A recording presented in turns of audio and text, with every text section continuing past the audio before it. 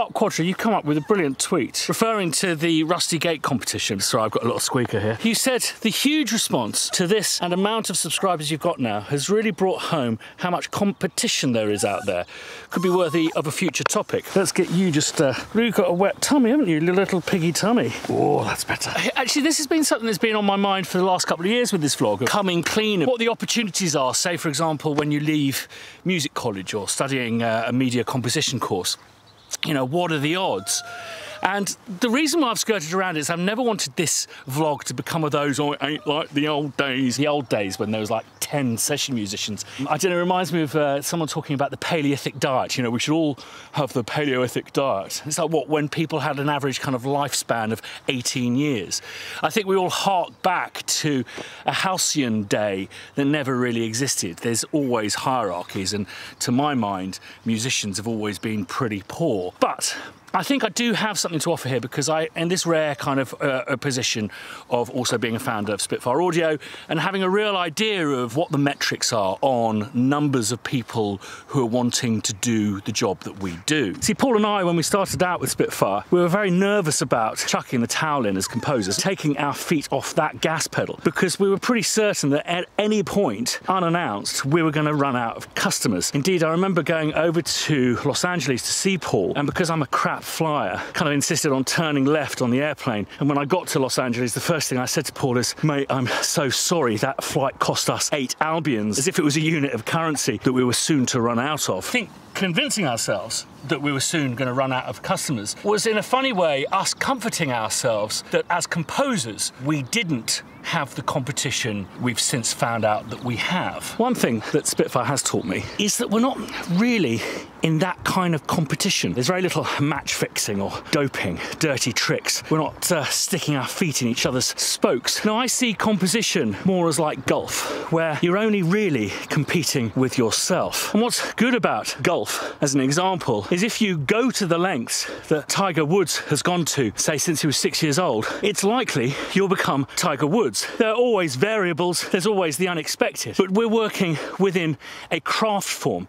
It's less subjective than becoming an artist, becoming the next Coldplay. It's quite difficult vlogging with a tempestuous Cocker Spaniel trying to bite your ear off. And when I'm talking about Tiger Woods and what he has done to achieve what he's achieved, it's not just being good at golf and practicing. You know, he has at points had to go out there and get sponsorship. He's been charismatic. He is good at marketing himself. I imagine he presses the flesh often. And for the support structure around him, I imagine he's a good collaborator. I'll stop the golf analogy. I think that, you know, to be a successful composer requires more than just being good at composing. Someone said to me the other day with media composition that it's 50% lunch. My interpretation of that is, firstly, we need to find our voice. Actually, correction. I think it's all about playing to our strengths. I always cite Beyoncé here, our queen. Is she the greatest singer ever to have lived? No, she's an extraordinary talent, an extraordinary artist. I would say that she doesn't have a particularly broad range. I don't think she has the chops of, say, Mariah or Aretha. And her tone of her voice, it's hardly rich and chocolatey. So she's decided not to become a jazz singer, a soul diva, or indeed an opera singer. She's just Beyoncé. Secondly, we need to be a really good people person. We have to empathise with who we're working for and with. We have to be able to delegate. We have to be kind of administratively minded amongst the people that we employ, whilst also being sympathetic to the needs of our employers. We need to kind of outwork the next person, make huge sacrifices, which is why I always recommend it's kind of a young person's game to get into initially, when your body can withstand the slings and arrows of outrageous composition. And indeed, before we have families. If you do have a family, children of your own, you're probably not going to see much of them if you're forging a career in composition. We need to, in this day and age, be effective marketeers, and I know a lot of people get incredibly frustrated by other composers who achieve success by being so effective at marketing. They're simply running their business better than you, and that's the final thing. You've got to see what you do as a business, and it's all of those things. It is the business plan, it is the marketing plan, it is the direction of focus. I was at the Ivor Novello Awards this last week, And it was the second time in a row that my brother and his partner Alexis had been nominated for Best Computer Game Score. This year it was for Assassin's Creed.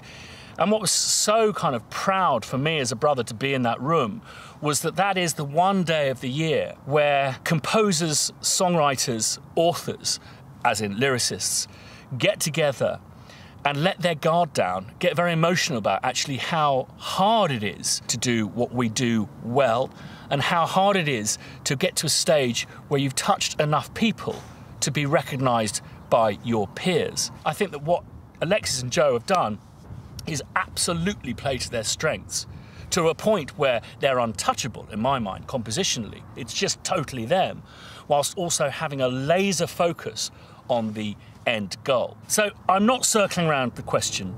I'm basically putting a kind of, I would hope, a hopeful and realistic preface on what you may find to be some pretty alarming news. Now, attending NAMM, I get the impression that the marketplace for musical instruments, music tech, is roughly the population of, between the population of England and the population of the UK as a whole. So population of England is about 55. If you add Northern Ireland, Wales and Scotland, it ratchets up to 65. Now, I believe this is open knowledge. Apple claimed that there are 20 million legal users of Logic Pro X. So we can imagine there's probably a considerable number of GarageBand users also. So that's a pretty staggering sum. In the UK, there are 50,000 people registered either as employed or self-employed musicians. And of a poll of, I think, about 10,000 musicians in the United States, about 5%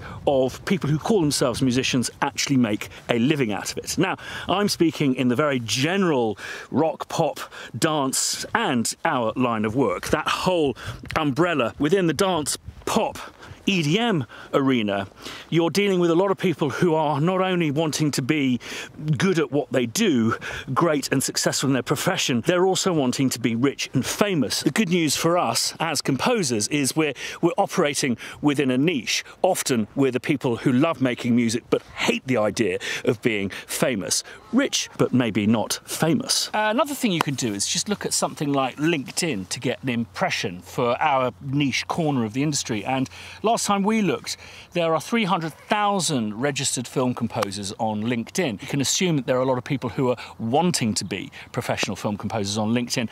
But it is LinkedIn. You're not going to say you're a film composer where actually you're trying to get work as a lorry driver. It's a recruitment tool. So, to answer you candidly, ARP, Quadra, my estimation, based on a whole bunch of stuff that I've kind of been mulling over, I think there's probably 500,000 people who are either working as film composers, training to be film composers, or aspiring to be film composers.